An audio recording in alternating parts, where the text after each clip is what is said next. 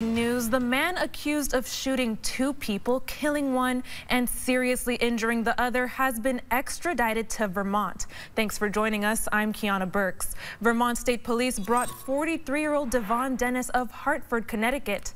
Dennis is charged with one count of second-degree murder connected to the May 12th fatal shooting of 27-year-old Juan Sierra of Springfield, Massachusetts, and another count of attempted second-degree murder arising from the shooting of 29-year-old Miguel Fuentes, also of Springfield, Massachusetts.